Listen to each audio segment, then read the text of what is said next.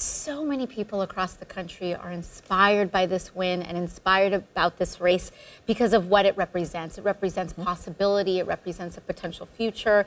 You know, and there are other members in Congress that identify themselves. You know, you have Bernie Sanders that carried very strongly in the Midwest. And really, this is not about labels. This is not about left versus right divisiveness. This is about top and bottom. This is about speaking about healthcare, education, housing, wages for working class Americans, criminal justice reform, and more. And people listen to that message, and you can't scare people, you know, with a label. You know, you could say that the president is an authoritarian, hyper-capitalist, but at the end of the day, what does that mean? And when we talk about the issues, as long as we can build consensus around the issues, nothing else really matters. So